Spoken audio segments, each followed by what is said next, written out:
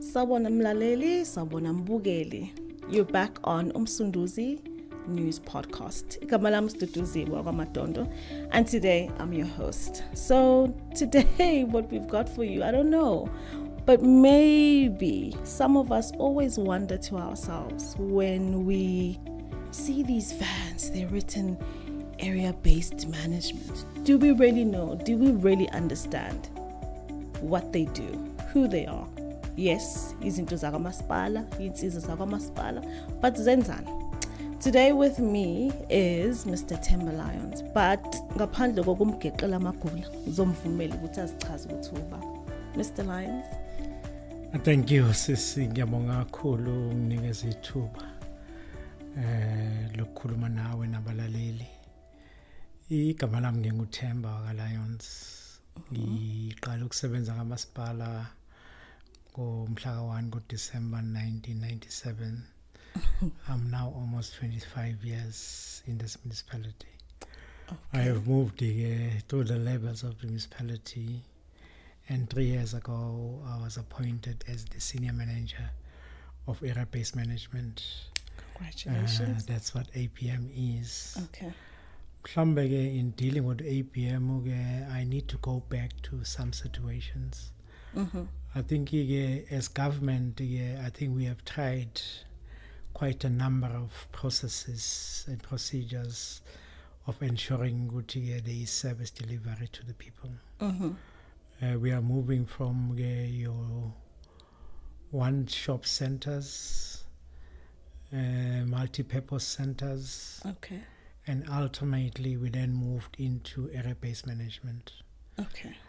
In the concept itself is to ensure that we find a municipality in each and every area, ward to ward, mm-hmm. within the municipality. Our theme is clear that we are rooting government within the municipality. Okay. So in terms of the Msunduzi municipality, we have 5 areas: Edendale, Vulindlela, Imbali, northern areas, and central. Okay. Now I'm saying we are divided into these areas strictly because I want to say that we want to ensure that at Vulindlela, mm-hmm. People of Vulindlela see the municipality, and the municipality is rooted within where they are. That's where we have our offices. Okay. At Edendale, it's the same thing. At Imbali, it's the same thing. Centrally and northern areas. But critically, what perhaps has not been the situation is that it's not just giving offices of area-based management in that issue. The task is clear for area-based management. Mm-hmm. Is that now that you have been given an office, make sure that all services within the municipalities are represented where you are.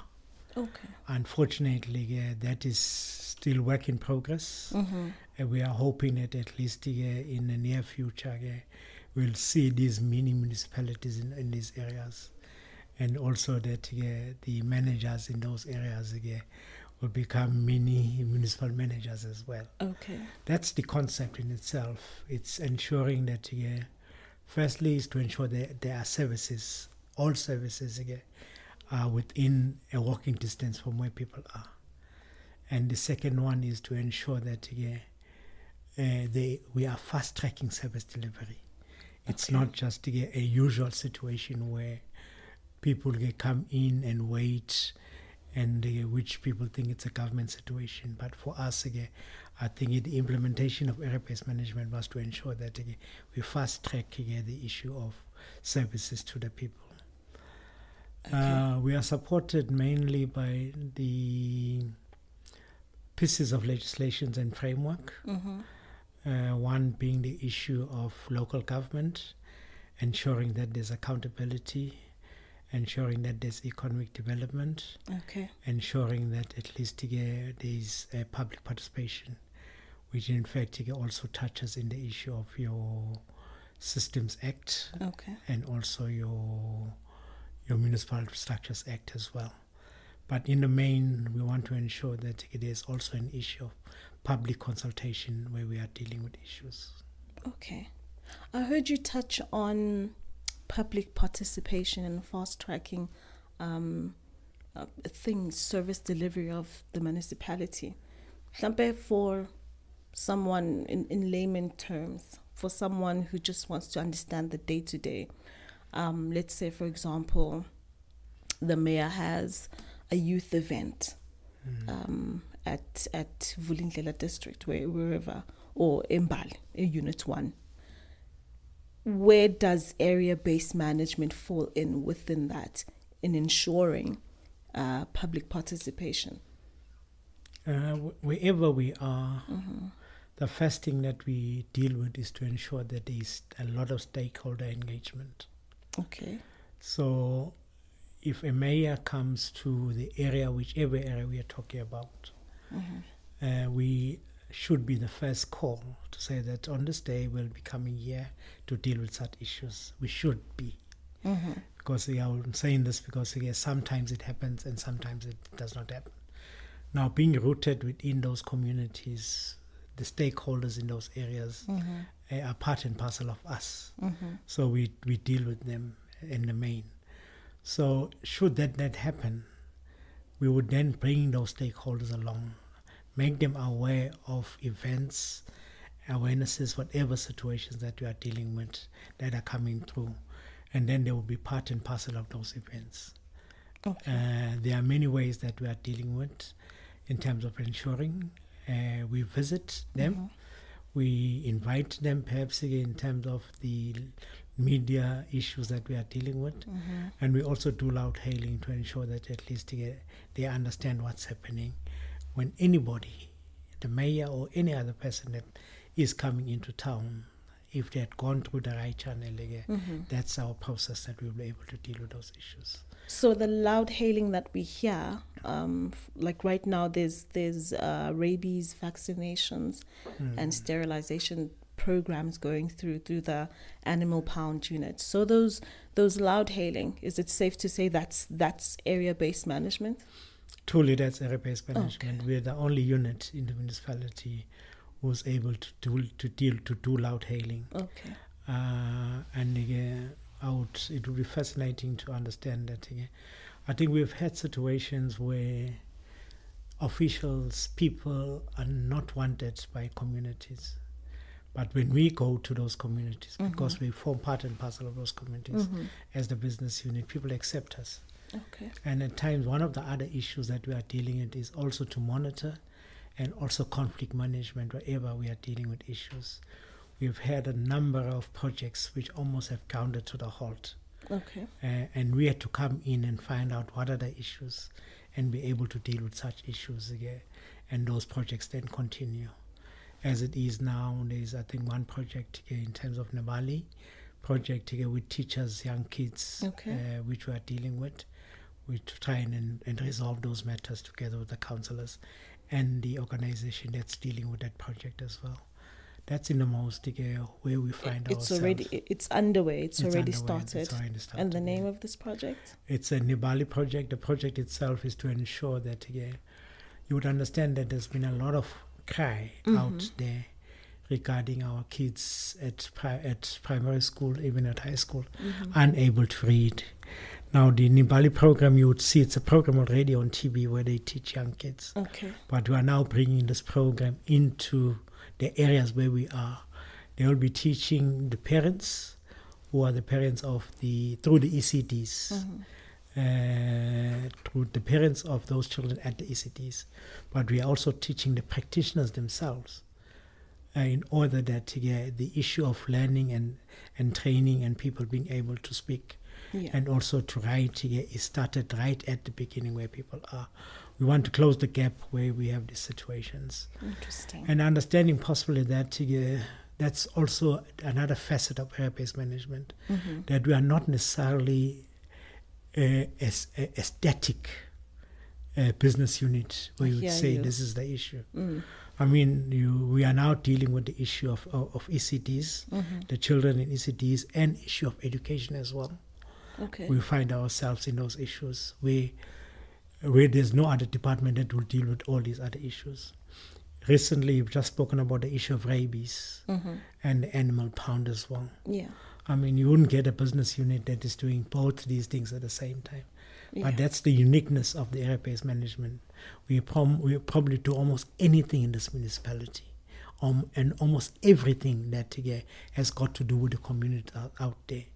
The issue of rabies, your health service could have done it, your agriculture could have done it, but we took it upon ourselves to say ours is to ensure that we bring services to the people and we avoid situations where there will be probably issues such as rabies. Now, when we had that there were issues, we got in touch with SPCA, and we said to SPCA, how can you assist us in ensuring that we curtail and we leave and deal with the issue of rabies in our areas. As it is, yesterday we had our second to last a program where we vaccinated dogs and cats at Themba. But before that, we have been in Edendale, we have been in Vulindlela, and next week we are going to the northern areas. So suffice to say, area-based management is a microphone for the municipality, in a way. Yes, it's twofold for us. Okay.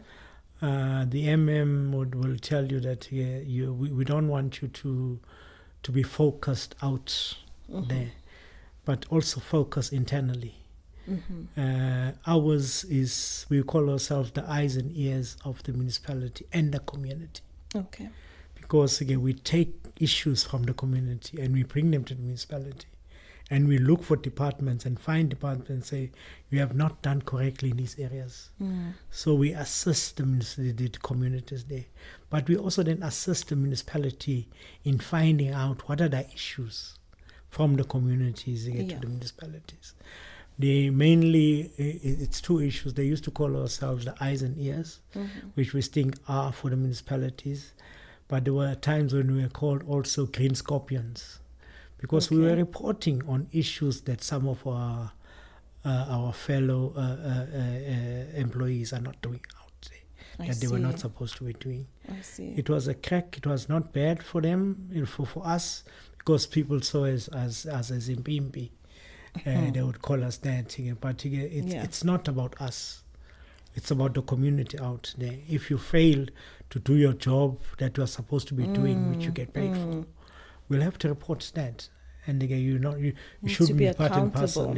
You shouldn't be part and parcel of this municipality or any other department for that matter, because through the OSS, your Operation Sumasake, we are also reporting issues that other departments, not necessarily the municipalities, are not doing. And we get those issues and take them to the departments to say, at this area, there are children that are living by themselves. At this area, there are children without IDs. So all these issues we are dealing with, and not necessarily the municipalities, where we bring them up to your local task team of the OSS, and also cascade them up your DTT, LTT as well. So it's a lot of work, and I think we are really enjoying that work, because for us, we are making it different out there. I'm glad you're here today, because I think a lot of people really do think area-based management, for those who know just a bit about it, really do think that it's just a middleman between the municipality and the community, of which it is essentially at its core, but there's so many branches to it. And through your explanations and walking us through what you guys do in your department, I think it's become quite evident that it's much more than that. It's much more in depth.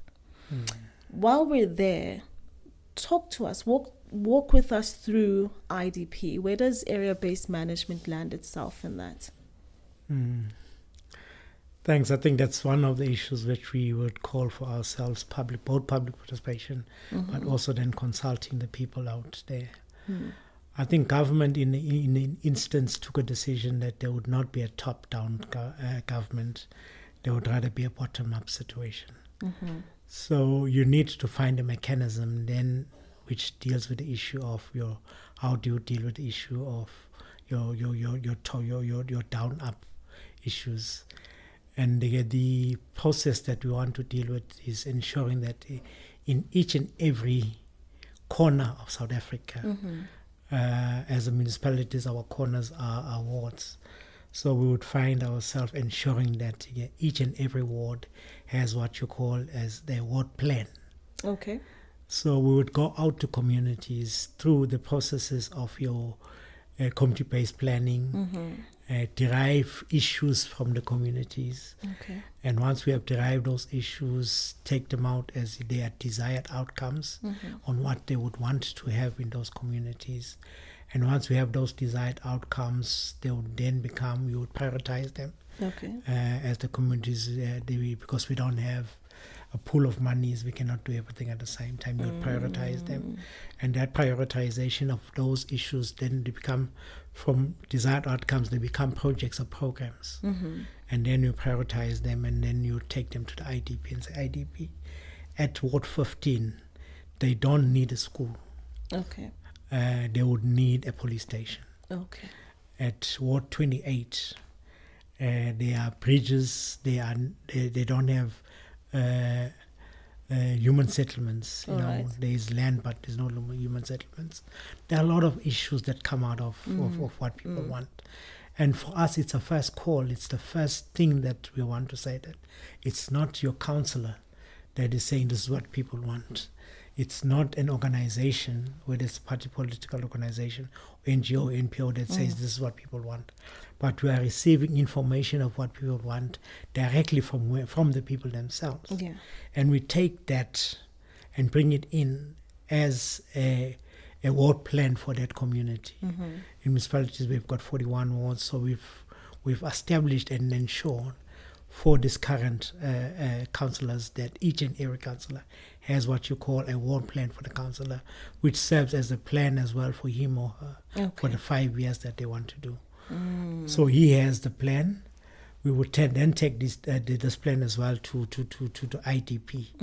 And we all that we are saying to the IDP is that there's a plan.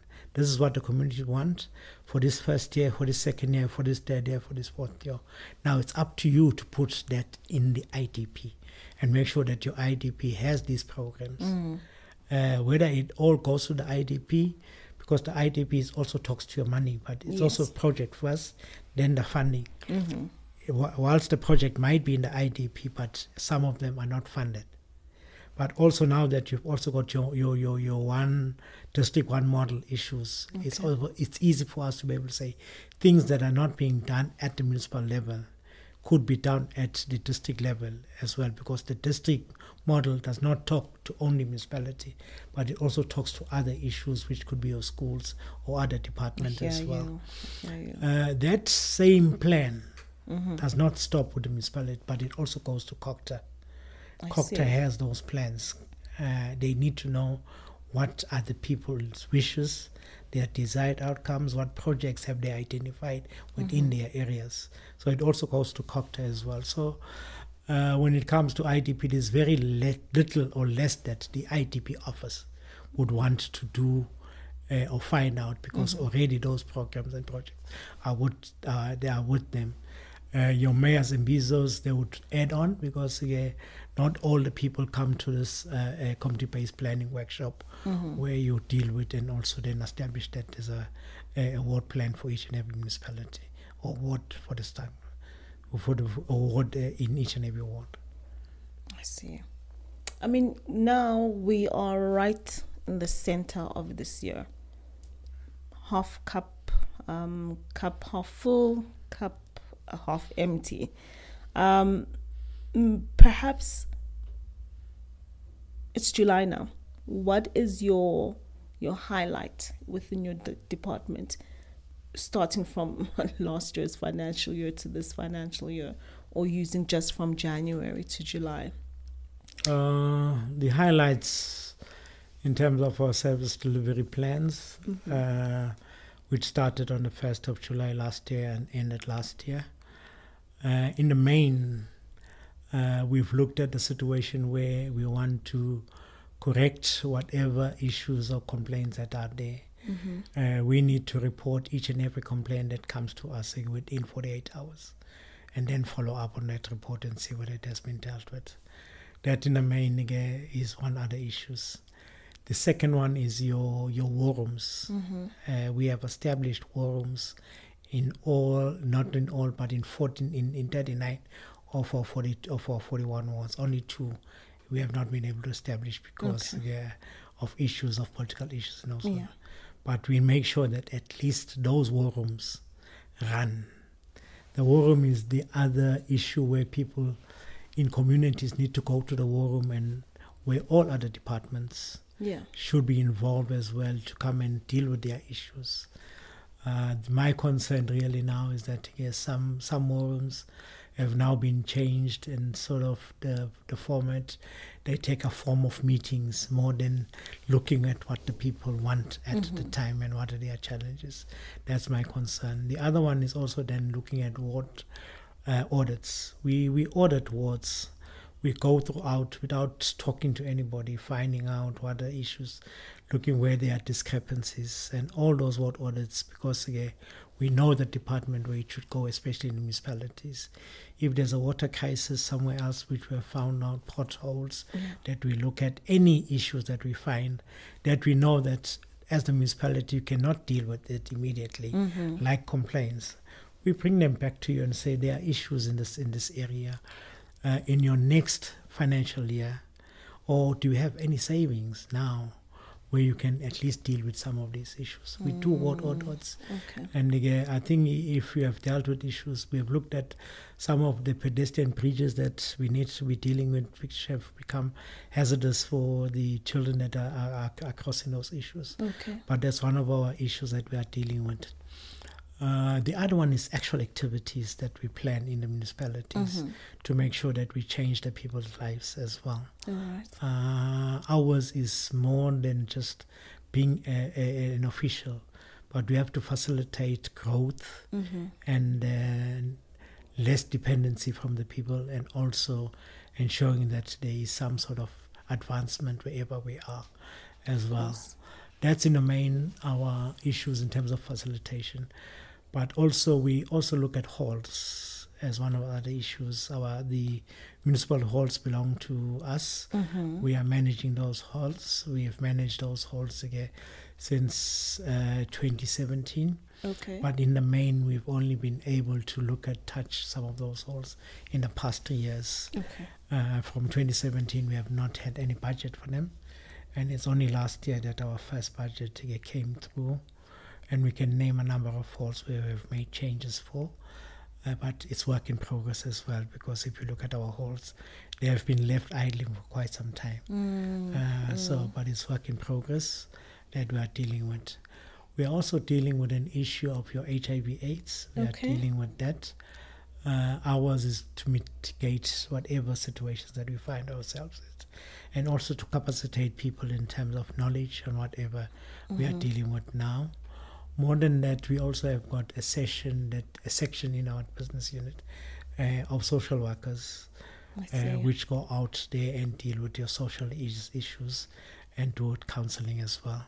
In HIV/AIDS, we'd also then deal with your counseling and also testing.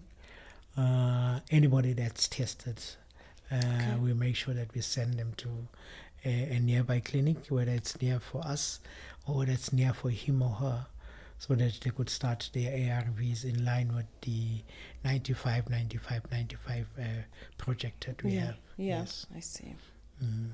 But also, as I've said, those are not the only issues. Of course.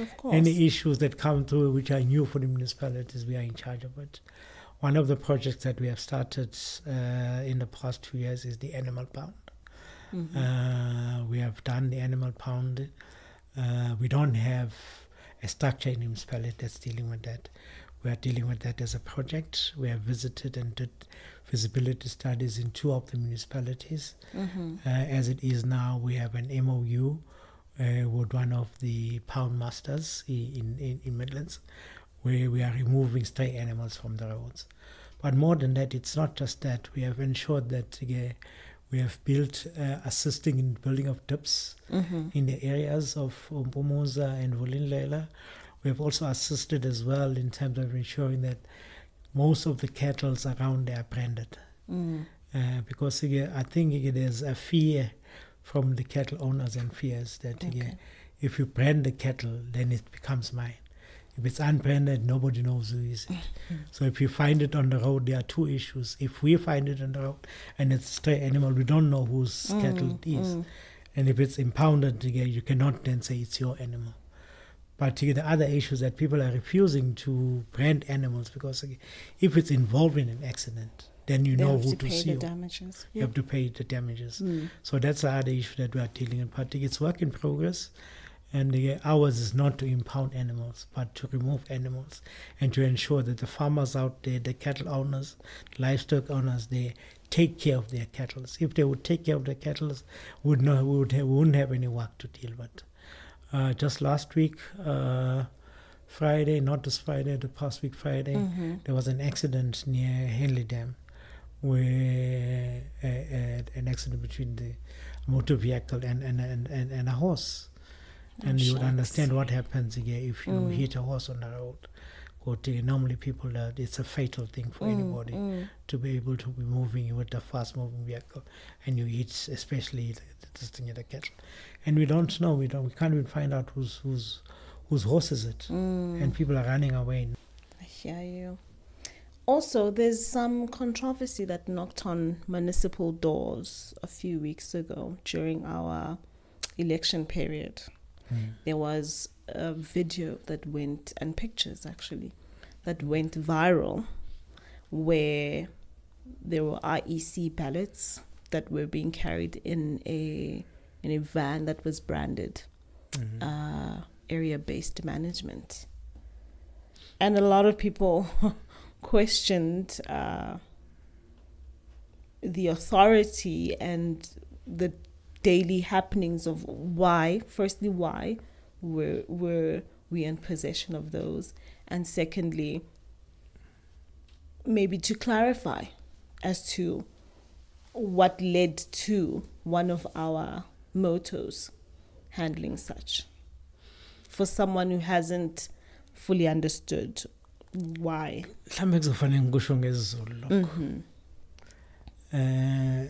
Umuntu ophethe ama-elections komasipala, nomasipala ubiza nge-municipal election officer. And in most cases, kuningi-ke it's either uqhamuka kwenye indawo uqashwe uyena, ukhona abaqashwe abayi-manager, abaqashwe IEC. Kodwa-ke umuntu ophethe ama-elections uqhamuka kamasipala uqobo lwakhe. Okay. So already there is a relationship between IEC no Maspala lawyer in providing such a person ukuthi akwazi ukurun ama-elections. So in hindsight, uMaspala also runs these elections together with the IEC. And then there's an MOU between these two parties to assist in the issue of infrastructure in order that elections are conducted. Infrastructure are your halls. I mean, why are we not getting people asking if you can use the car? If you can't use the car, why can't you use the hall? Why don't you use churches? It's in the MOU. In fact, it's MOU. All the political parties have signed the agreement and they understand and know all that. Now, when it comes to materials of the IEC, there are two types of materials. There are sensitive materials and there are infrastructure materials. Now, you in your question, you spoke about the issue of ballot box. That is sensitive material. We don't carry that. But all IEC materials, which are infrastructure and not sensitive, the logo is the same and the board is the same. You know, so it's not the ballot box that we found or seen in those issues. So it's easy to mistake it for one. But you would carry your boot, where you sign in and where you make a tick. Now that infrastructure, anybody who's attached to the IEC could carry that infrastructure. So IEC is not mass-based. We've got 41 wards. Those materials need to get to almost about 6 or 7 or even 3 voting districts within a ward.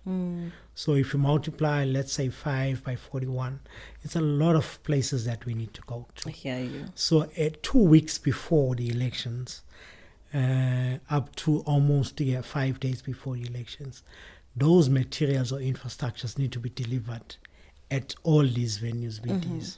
So we deliver that. And in fact, as area-based management, there is no ballot box that we found in it. But those boxes, other boxes than ballot boxes, were found, were delivered in the areas between 2 weeks and almost 3 days before the elections. Okay. Now the ballot boxes are collected by managers in their own vehicles and transported to the VDs. We don't get involved in that. I hear. We don't get involved and we'll never get involved in those issues. Now that is termed sensitive material. And that sensitive material, as the municipalities, we don't get involved. We don't transport, we don't do anything else. Even if there were number and too much of those boxes, we'll never get involved in those issues. So there is no way, as part of the area-based management, motor vehicles that transported ballot boxes. And anyone that has got information which is contrary, they can bring it to us. Maybe in terms of other departments or other vans within the municipalities, we don't know. Okay. But I can vouch for it. In fact, when that video went viral, Yes. there were questions that were sent to me, and the pictures that you are talking about, we made them viral. As area-based management, Yeah. we would then take photos and say, these are the photos, look at us, and even be able to look at the type of material that are in our vehicles, so that people start to see that there is nothing wrong. There's nothing wrong with those things. It's only when you transport ballot boxes that that's a challenge. But any other material, which is, for me, is infrastructure, and for IEC is infrastructure, for them to be able to conduct elections, those materials could be distributed by anybody, but not ballot boxes and not ballot papers. You can't transport that. Well, thank you for clearing that up. Lalel, I'm sure that at this point, we understand fully and we can really squash this. So, Mr. Lyon, thank you so much for being with us today, for taking your time out of your busy schedule. Siyazi ukuthi niba busy, niba matasa. Asixwayi lokho. Mbukeli, perhaps kukhona ezinye izinto osafisa ukuzazi, osafisa ukuzizwa. I would recommend that you visit us again next time when we come back to the podcast. There'll be more information with more other departments, but on top of that, you can visit our webpage, msunduzi.gov, on www.msunduzi. I think you'll find a lot of information there that we have. Also see us on our social media pages. Find us on Facebook, Msunduzi Municipality. Find us on TikTok, Msunduzi Municipal. Find us on Twitter or X, Msunduzi Municipality. But other than that, Mbugeli, mina lo Ntombi Matondo, your host for today. Until next time, thank you so much.